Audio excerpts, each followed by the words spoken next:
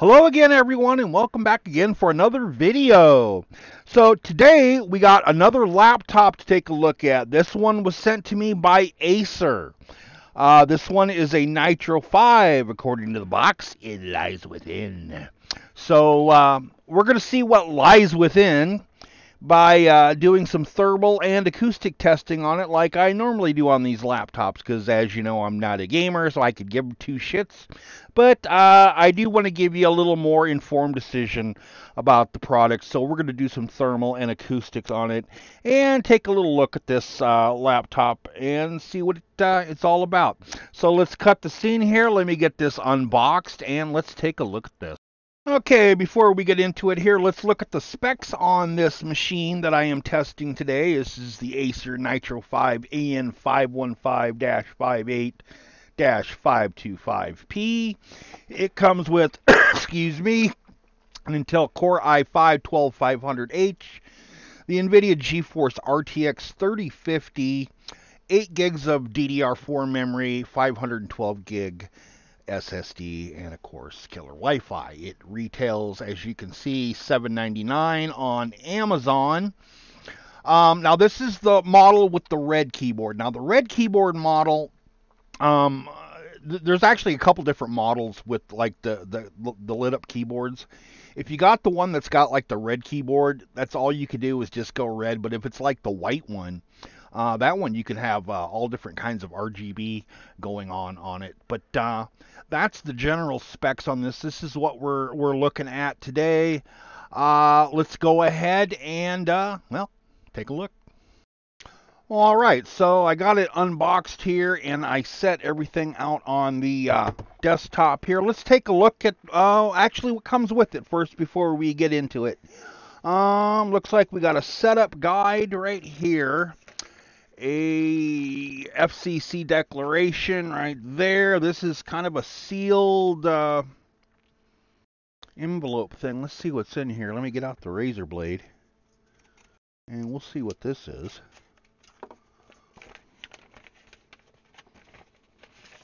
This, okay, so we got some stickers going on here. That's the little Pac-Man one, like my son likes again. That was on the last one, so it's the same ones that I've seen before. Okay, and then let's see. International travels warranty passport. Keep proof of purchase with this passport. I don't know what the hell that is. And some more bullshit. Anyways, so got a box right here that came with it. We got our power cable. Take this out. 4 little screws. This is more than likely for a hard drive. That's usually how Acer is. What's this? Oh, look at this. They even include the thing that you'll need to add an extra hard drive in there. Maybe I might add a hard drive in there. I don't know. We'll see as I go along here. It depends. This is... not sure what this is. Almost like a lanyard looking thing. It looks like it's a little clip. Yep, it is. Got like a little clip thing there. Some little kind of clip thing there they give you. And then here's the power supply itself. This power supply is... I can't read a damn thing here. Hold on here. Let's see what it says on here. I'm blind and old. Let me turn on my light here so I can read this. This is a,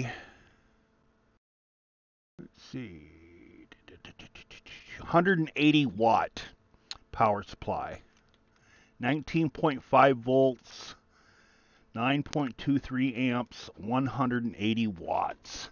So, not a very powerful power supply.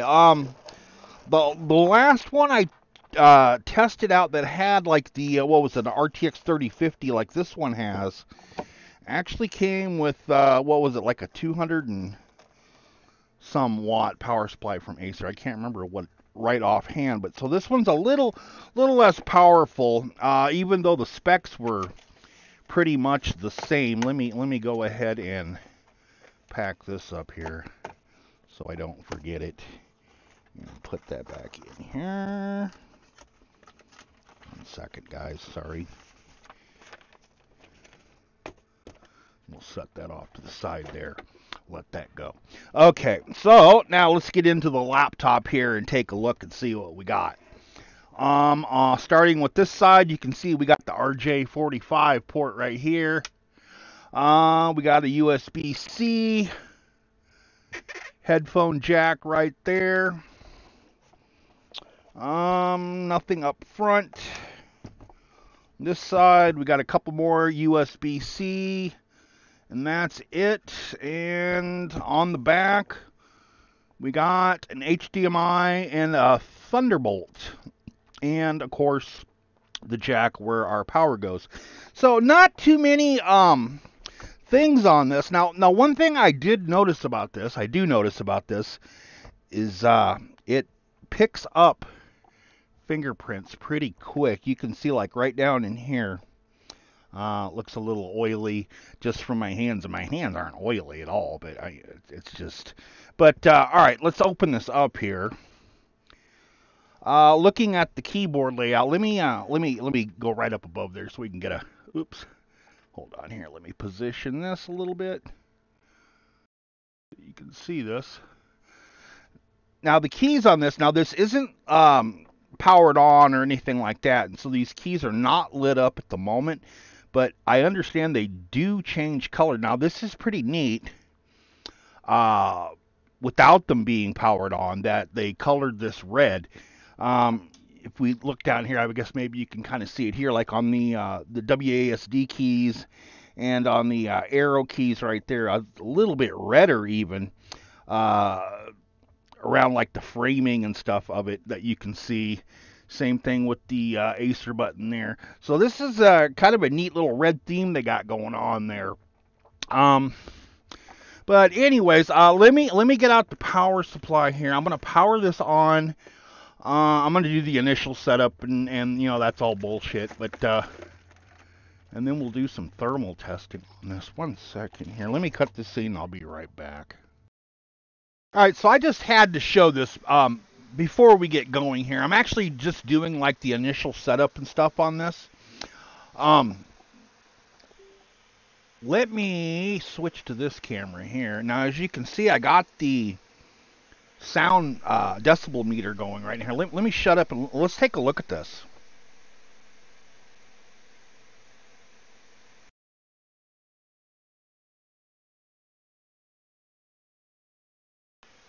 .76.5 decibels, and what it's doing is it's doing a firmware update, BIOS flash, I guess.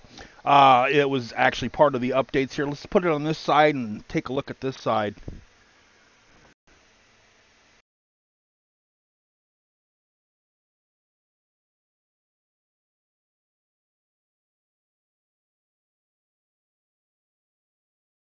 .76.1 there on that.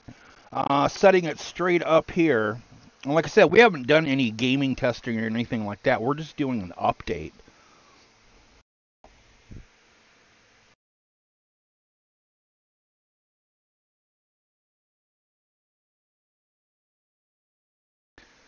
.65.1 when you're looking at it straight on. Now you notice I have my headset on, of course. Even with my headset on while I'm recording, you know, which kind of will muffle a little bit, I can really hear this, this thing just whirling up there. This thing's pretty loud. That's crazy. Like I said, I haven't done any testing either. It's just, we're just doing updates here. Let me shut up for a second.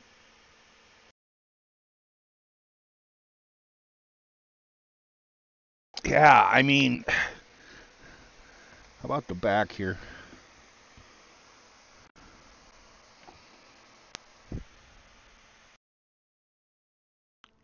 All right, finally, calm down there. It looks like it's probably going to do a reboot now.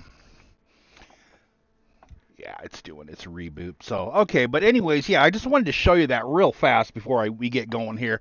Right now, I'm just doing, like, all the system updates and stuff like that on it. Get that out of the way first. And then also take out any extra software in here that's, you know, complete shit, which there is some. I seen some McAfee stuff in there. Let's see. Let me actually, I suppose I could probably switch this here to this camera. Will this go? Just a second here to let you see this. There we go. Yeah, it was just a crazy amount of crap in here. Now, I'm going to have to make several comparisons here to my other Acer. I have an Acer Predator Helios 300 that, of course, I did a video on too. Now, on that one, one thing that did happen, and we're going to see if it happens on this one, that one did thermal throttle when I did the stress testing on it. But the noise level, the decibel level, wasn't too bad, even though it did throttle. I'm not sure what to even expect from this one since this is a cheaper unit, and it's already pretty dang loud. As you can see here, let me switch the keyboard. We'll show you here. A whole bunch of crap loading up at startup there. Let's see if we can go into the control panel here.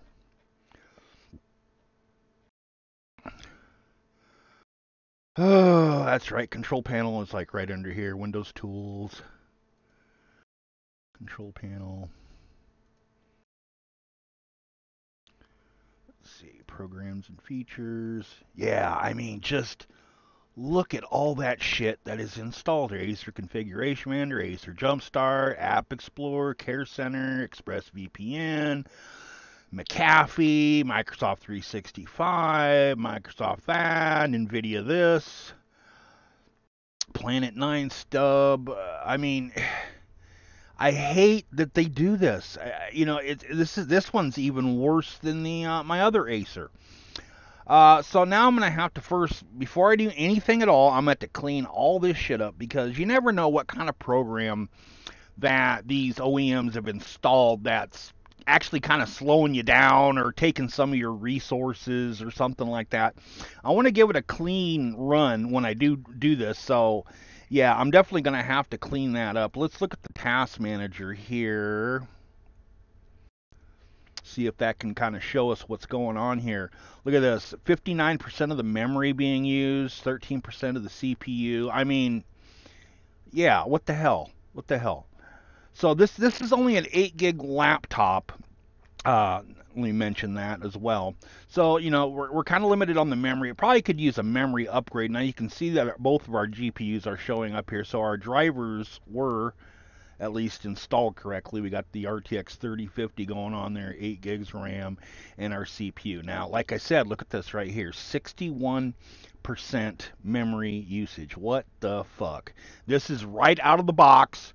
All I did on this was just do updates. And I think we're done with our updates. I'm not sure yet. I still got to check that out. But yeah, I mean, that is all I've done, and this computer is running like that. That's just, shame, Acer. Shame.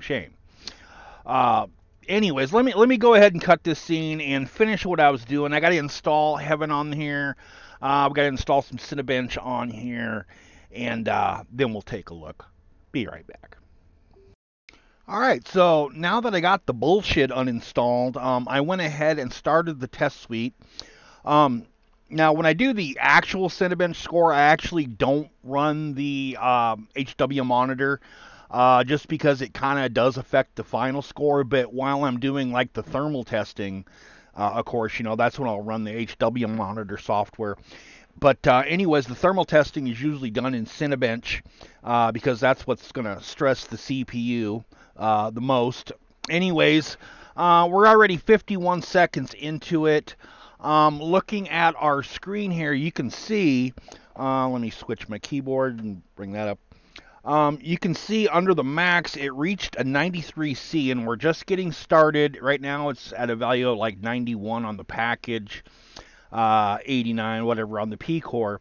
But that did reach a thermal throttle only just, a minute into it. It just right away started throttling. Like if you're watching it there, you can see how it'll bounce into the red there. That's throttling zone on this 92 degrees C. So just like the other Acer, that one had a Core i7 that also throttled. Now as this is doing that, let's take a look at our sound decibels, which actually isn't too bad. Um, obviously I'm not stressing this enough to really ramp up them fans. So I mean, but let me get my camera here, and we'll point it down. Let me switch just a second here. We'll turn off that one, and I don't know if you can see it. Like the light's kind of blocking it here a little bit. Yeah, hold on a second here.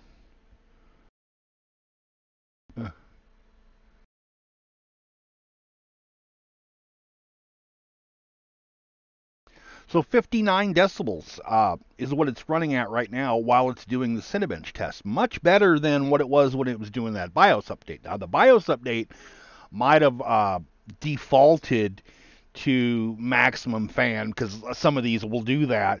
So that might not be a very good indication of the kind of noise that this would normally put out. Let's do this. We'll actually go into the Nitro software here. Nitro Sense is what it's called. Let me switch my keyboard here so you can see this. 1 second here. We'll flip that up there. And here we go. It's probably going to take a little bit for this to load because I am stressing the computer right now. So, bear with me as this is loading up here. It's taking a little bit of time. But we can actually see here what's going on. We can see the RPM on our CPU. Fan is 3658, and on the GPU it's 4000. Now the temperatures here, it's showing 92 on that and 55 on the GPU. Now we can actually go into performance mode, and let's see what happens here when we click that. Now you notice our temperature just jumped there up to 100 degrees. Let's look at that in, yep, 100 degrees right there. So we're running pretty dang hot. CPU's at 5,000 RPM. This one here is at 55. Let's see if it maybe stabilizes and cools down a little bit. And it doesn't look like it is, really. But checking out our decibel meter here, let me get my camera over here and see what that's done for the noise level in this. 1 second here. Take that to switch it over. There we go. And let me block this so the sun's out of it. There we go. Or not the sun, but the light.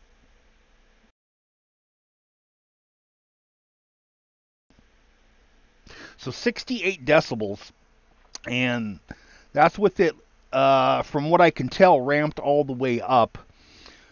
So quieter than it was when it was doing the BIOS update. So I guess that's kind of a good thing. Still, this thing's just kind of loud. I mean, like I said, even with my ear things on, I can hear this. This thing is loud. Let's switch it to quiet mode while it's actually doing this test and see what happens. See if that changes the temperatures here. You can see, we're at 54 on the GPU, 100 degrees on the CPU. We'll switch that to quiet mode. Now you can see the temperature actually dropped when we went down to quiet mode. It went down to 92. Our fans went to 3296 on the CPU and 4100 on the GPU. And our decibel meter, let me shut up here and take a reading.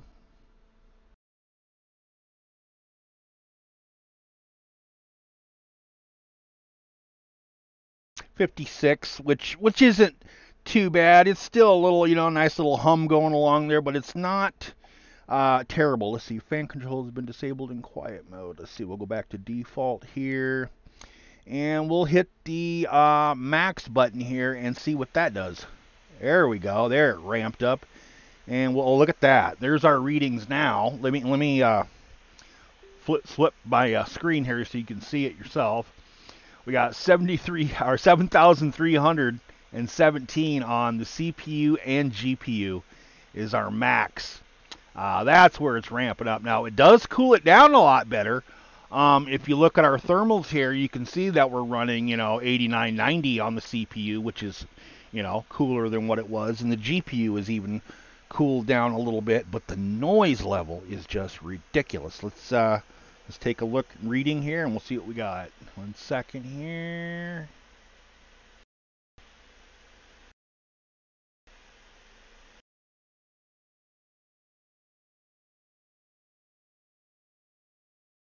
So 77.5. I mean, it's getting close to that 80 decibel mark, cranked up all the way on max. I think this is one of those that 1 second here would probably be best just leave it at auto on default, and I think we'd probably be running best. But yeah, what concerns me most is this throttling on this right out of the box at the default settings. You almost have to put it like into performance mode or max mode or whatever on the fan, at least adjust the fan curves here. You can do that like with a custom setting right here too, to keep this a little cooler while you're gaming. But of course, the sacrifice to that is you're going to get a lot of noise. I don't know if a cooling pad would help more to bring down the noise levels. Tell you what, let me pause this video. I'm going to go get a cooling pad. I think I got one out in the other room, and we'll put that on there, which is going to add a little more, noise to it from the cooling pad. But it should hopefully reduce some of the noise that's down here. Let's see if we can get a little bit of a different reading here on that. 1 second. Well, I guess strike the cooling pad idea. I couldn't find the dang thing. I don't know where it went to. I'm thinking maybe one of the kids have got it in their room, but I ain't gonna bug them. It's nothing really important anyways. But at least we do see some of the initial readings that we get just running Cinebench on this. Let's see actually how far we've gotten with Cinebench. Is it even done yet? It's probably still going. Oh yeah, it gives us a score of 12,970. And like I said, when I run the actuals on like the Cinebench and Heaven, I'll do it once with the thermals running so I can get the reading on the stress part of it. But then when I want the actual numbers on it, I'll do it without the any extra crap running. So I'm going to go ahead and cut this and do my Cinebench and Heaven benchmarks, and we'll see what this is doing. 1 second here.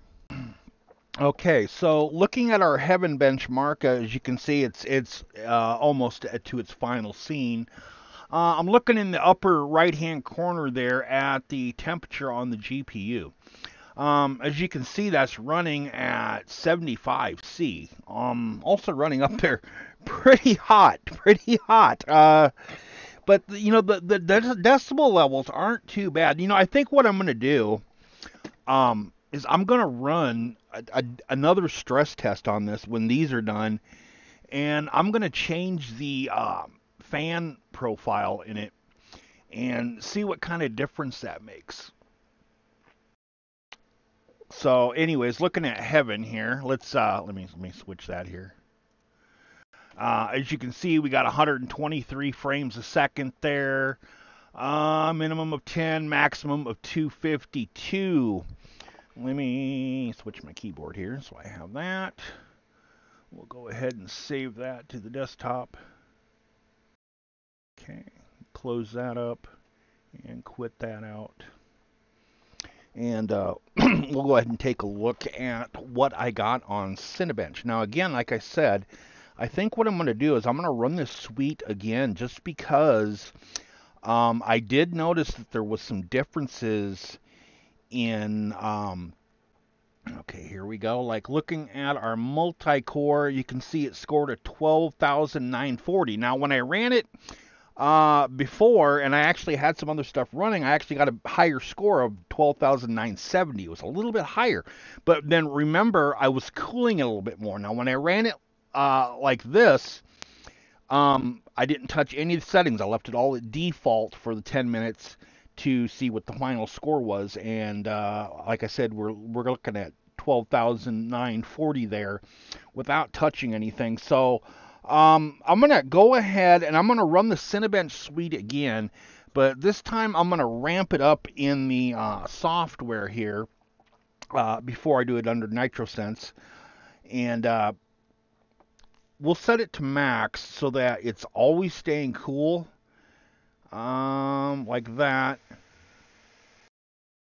So we'll pump that sucker up to 7,500 RPM, and then we'll go ahead and do our multi test again here, and see if we get a different reading this time, see if we get something a little bit higher, see if that's affecting it any.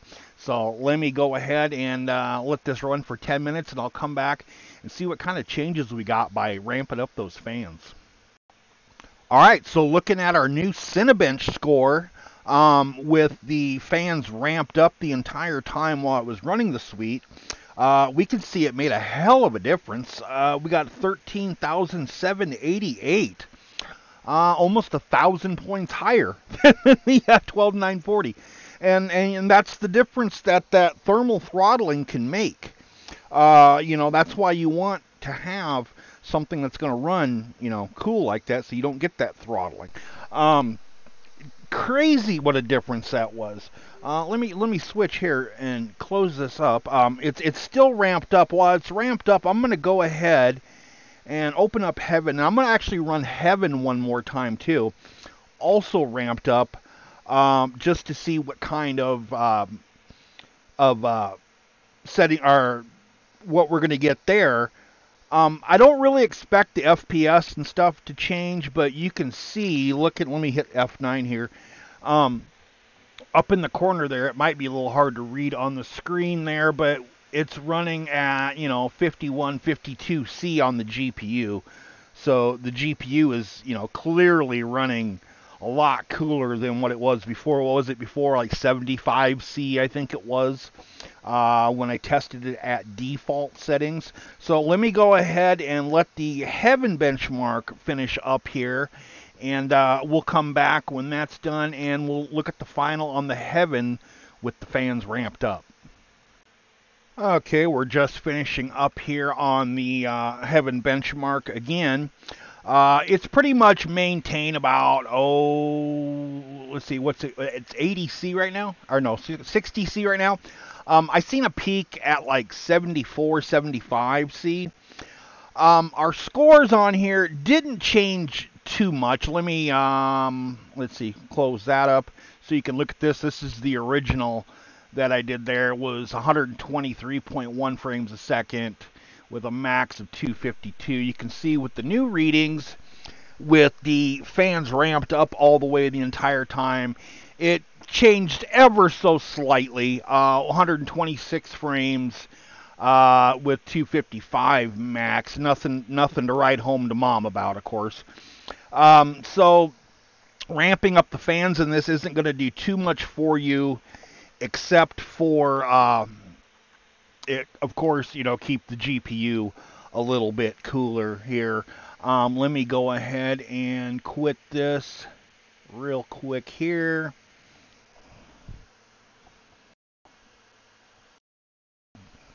Close this up and open up the NitroSense here. And we'll just set this back to auto. And let that go back down to normal. So I guess my conclusion here is if you're a casual gamer, I think this laptop would be fine for you. I mean, it's got a pretty decent price, you know, $700-800. Not bad. You know, if you're the kind of person that, you know, you load your Steam and then you load your games and then you start your game and go, then, you know, you're going to be fine.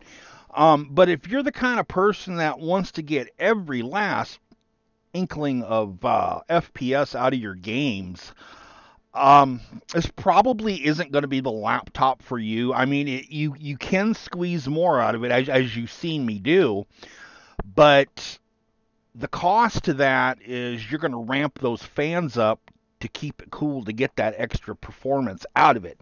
Now, I don't particularly care for that. I mean, you're looking at 7,000 RPMs. Could you imagine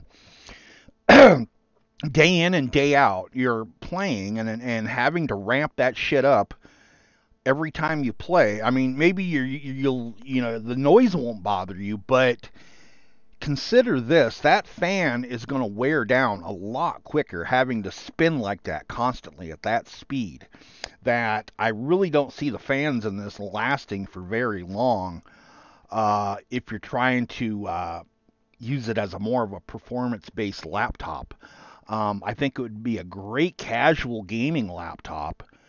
For that, I think it's great. It's got some pretty cool features here. Like the keyboard here that turns red and what have you. But um, yeah, it's kind of lacking a little bit here in other places that they really kind of should have improved on that cooling a little bit more. Not so much the noise. I think people can get used to the noise, but the amount of RPMs that it takes to cool the GPU and CPU, I think is a little too high for my blood. Anyways, Uh, anyways, so that's going to be the conclusion of this one, guys. This again is the Acer Nitro 5. I want to thank Acer for sending this over to me for testing and bullshitting around on.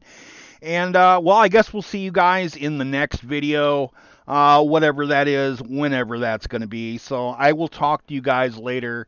See you around, and bye-bye.